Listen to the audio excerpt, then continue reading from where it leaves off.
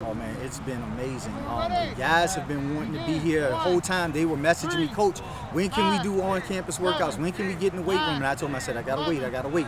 So when I told them we were good for July 12th, you know, a lot of them had started jobs and things of that nature. But once we got to practice, then it's like, okay, it picks up. You know, we have some low days, we have some good days. I'm just hoping that in the fall we have more of those good days. Is there a different energy with this group and more of an appreciation of what they have now, given what was taken, given how it was taken away from them last year? There's a great appreciation by these guys. This group is a lot different from that group from 2019, just in the fact that a lot of the guys that are returning were really sophomores and freshmen on that team, and so they got to see what a senior group looked like and how to go through things.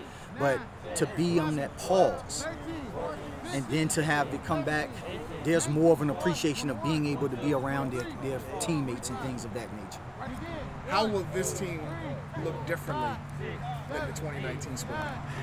This team is going to look a lot different than that because we had bigger guys at the skill position. This year we're going to have bigger guys at the line, and the guys on the skills are going to be a little smaller, but it's going to mesh well. It's been a while since they've tasted victory.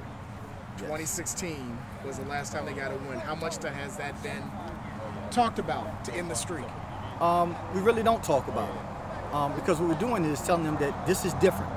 This is not anything connected to anything in the past. At the same time, we do remind them of the past. So we're trying to build that winning mentality in them without them having to dwell on the losses. How would you define a successful season here at George Wythe in 2021? I would define a successful season with us 6-4. That would be ultra successful. If we just talk about just regular success, just to get on the field and get that first win, that would be a success for us.